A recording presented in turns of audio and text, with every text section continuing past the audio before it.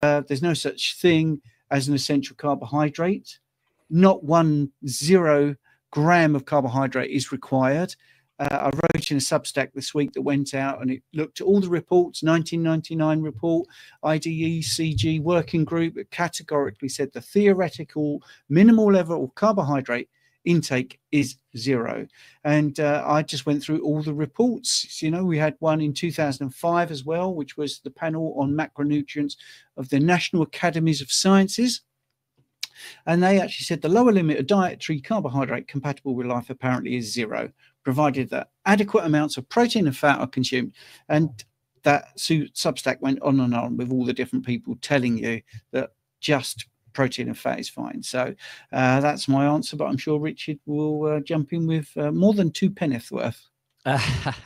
Look, yeah, in essence, you are absolutely correct. We don't need any carbohydrate. Fatty meat, only eat ground chuck. Chuck is my favorite, both ground and in steak format. Look, most people can thrive on this. The body needs protein, the body needs fat. If we look at every cell within the body predominates water. If we remove the water, what's left is protein and fat, with sugar or polysaccharide only making 1 to 2% of the weight of that cell, which basically means that the body, including your bone and muscle, is made of protein and fat. The body makes all of the glucose that it needs through a process called gluconeogenesis.